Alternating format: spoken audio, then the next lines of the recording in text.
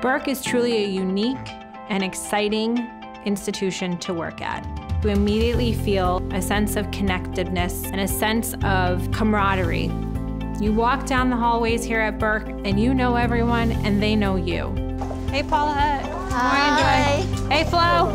We are truly a family of practitioners working together for our patients. My name is Dr. Erica Travato, and I'm the director of the Brain Injury Medicine Fellowship here at Burke Rehabilitation Hospital.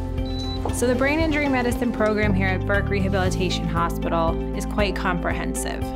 You'll be acting and learning to manage the specific medical complications that we typically will see in patients who have sustained a brain injury.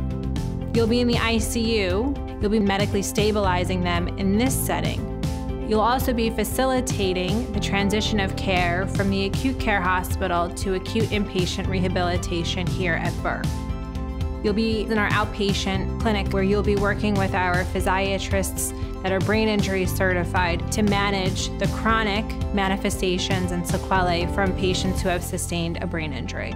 You'll be learning within an interdisciplinary group including speech-language pathologists, occupational therapists, physical therapists, our recreation therapists, neuropsychologists.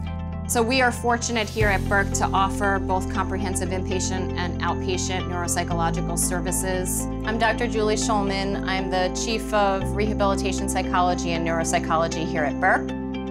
Dr. Travato. Dr. Schulman. So Dr. Schulman and I will both be working closely with the fellows. Really, we work very closely together every day to ensure that the medical needs of the patient are met, but also the psychological and cognitive care is optimized for our patients that are recovering from brain injury.